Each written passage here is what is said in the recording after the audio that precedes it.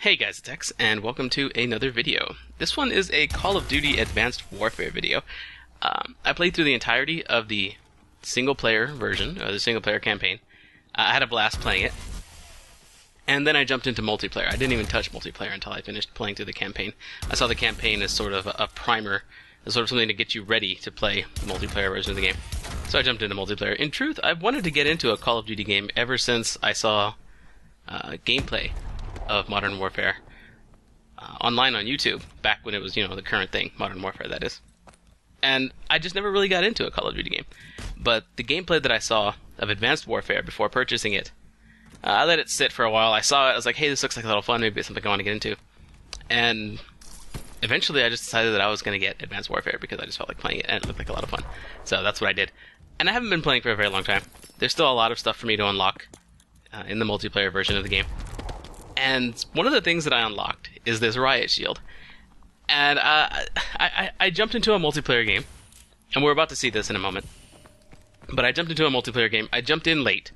It dropped me into a game on the team, on the side of the team that was already losing the match. So I guess I was filling a slot that a player had left, or maybe the other team, maybe the team that I joined was just down the entire time, a player or two or something like that. I don't know what the case was, but I jumped in and I wanted to showcase my first experience with this riot shield because I thought it was pretty entertaining. So let's take a look and see how that played out.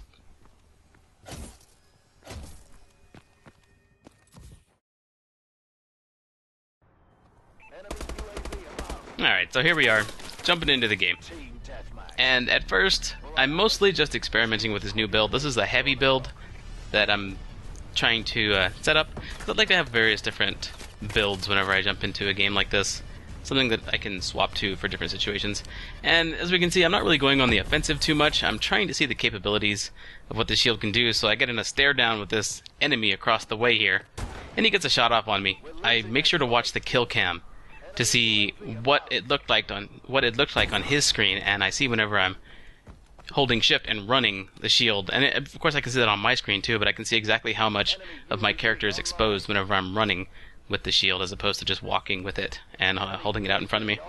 Now here I see that a friendly is sniping out this window, so I set up my shield to provide him a little bit more coverage. I don't think he's actually sniping, but I make it my objective to give him as much support as possible. So what I do is I watch his back while he's looking out the window and trying to get picks on the enemy team. I think he's got an automatic rifle.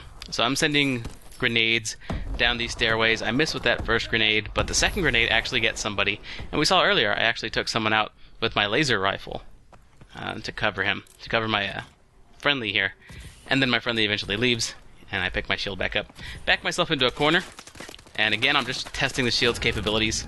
Again, I watch the kill cam to see exactly how this guy took me out with my shield up in front. It turns out he's shooting at my feet, so that's a weakness I know from the shield, so for future reference, so I can crouch later on. And this time I'm going on the offensive with it.